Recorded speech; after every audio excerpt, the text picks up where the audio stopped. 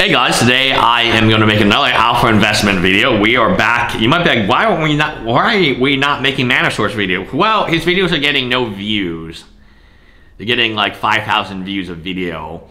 It kind of doesn't make sense to cover another YouTube channel. Like what would you get? 10% of those views? Like it doesn't make sense. Or limit, the ceiling is too low. So back to alpha investments. He made two crazy videos. One was my response in the death threats. Yes, the death threats, or the frets. This was when a gaming store, I believe, Dark Tower Games. So Rudy bought a collection, a wonderful collection. I don't think anyone has any doubt that that is a collection that anyone would love to have at $30,000 if they had the extra $30,000. That collection today, probably a $50,000 collection, at least $45,000 collection, at least. He made money. He bought it at the low. It lost a lot of value in transit, which I find very hilarious because that's not how a buy list works. You know, a buy list is you fill it out. It's like an order, right? I mean, the price is not supposed to change during transit. So when I order something from my distributor, oh, Magic 30th is happening, I don't then ask them for a discount on my order, even if the cards did go down in value, even if the packs became less desirable, let's call it. I then don't just return it to them. I just accept the delivery because that was what I said I would order. Things changed, but I still honor my initial assessment. So number one, the fact that people are sending cards to Rudy Chan without actually knowing what the offer is. They've been giving a range of offers, but then, you know, things change as they always do with the Rudy Chan, and they have to be lowballed. Just, you know, it's just what happens, right? And now Rudy has your cards, and he's giving you an offer lower than the range that he originally negotiated, even though I don't even understand why there's a range to begin with, and you're like, oh, I'll take it. At that point, it is 100% your fault.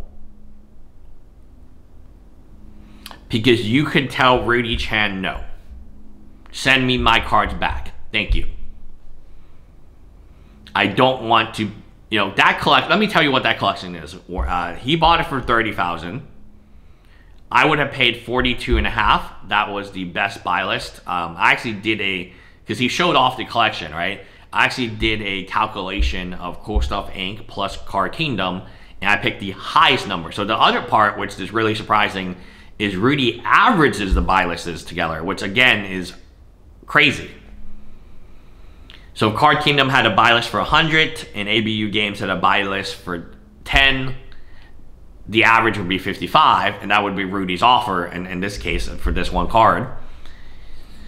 But, like, why wouldn't the guy just sell it for 100? Like, why is he selling for 55?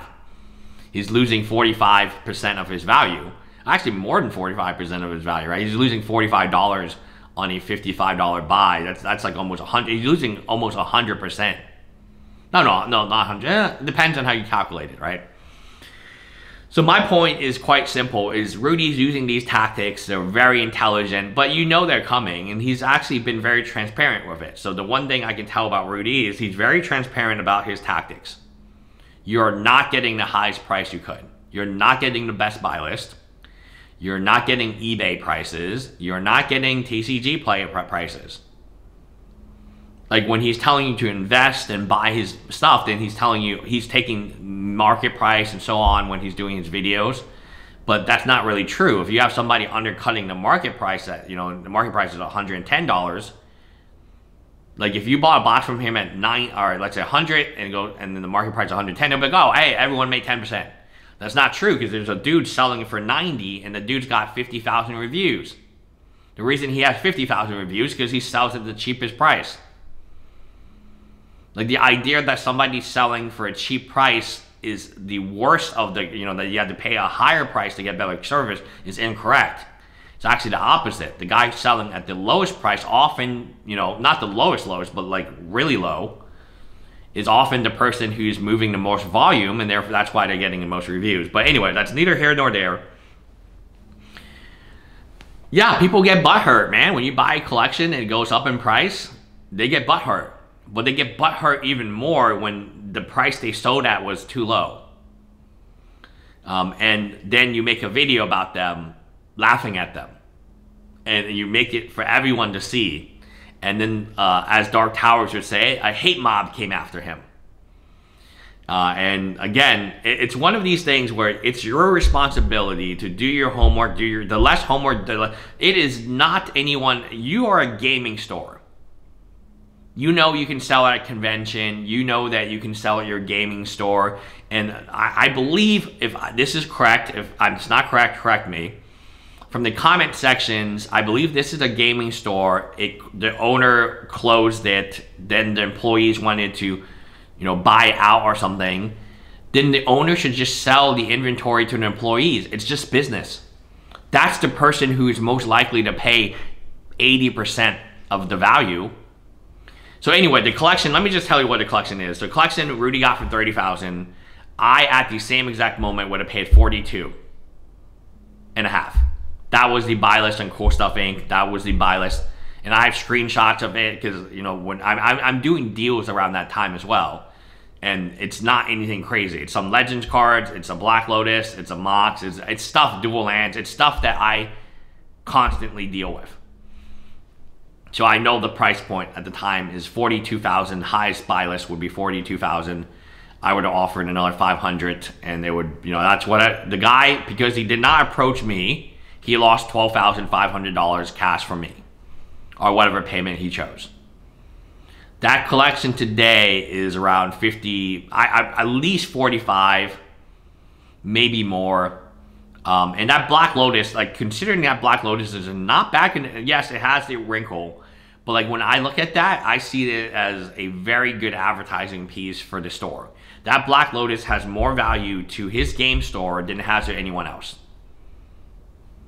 Once you have a Black Lotus in your game store, hey, that's the card people want to see. That's the card that makes people want to buy other cards that they can afford.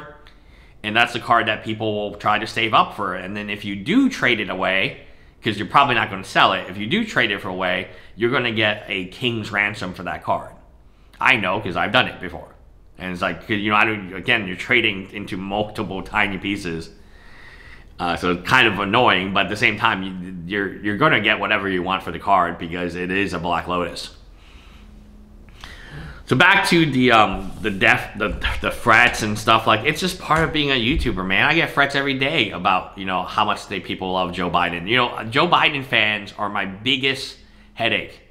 No matter how many times that I tell them to leave, they just continue to come back and they invite a friend, and now it's Nancy Pelosi fans, and it's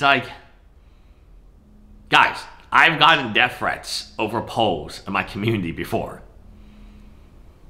And no matter how much I try to curate the polls, I still have no idea. Who are these polls being shown to? I don't understand. How could so many people like Joe Biden? I don't. It's you've been with me for what? 10 years, 8 years on YouTube, maybe longer if you've been with me since OG and you're law student, maybe 12, 15 years. Yeah, I ain't gonna like Joe Biden. Is that clear or not clear? Don't get politics involved. And it's come on, guys. Bye, guys.